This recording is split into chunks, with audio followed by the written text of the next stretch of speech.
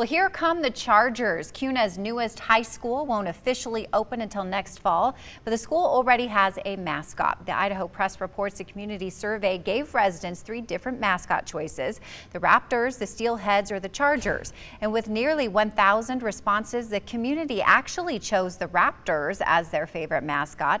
But the Kuna School District Board of Trustees decided to go with the second choice, Chargers, as a tribute to the school's namesake, Swan Falls Dam, the first hydroelectric dam on the Snake River.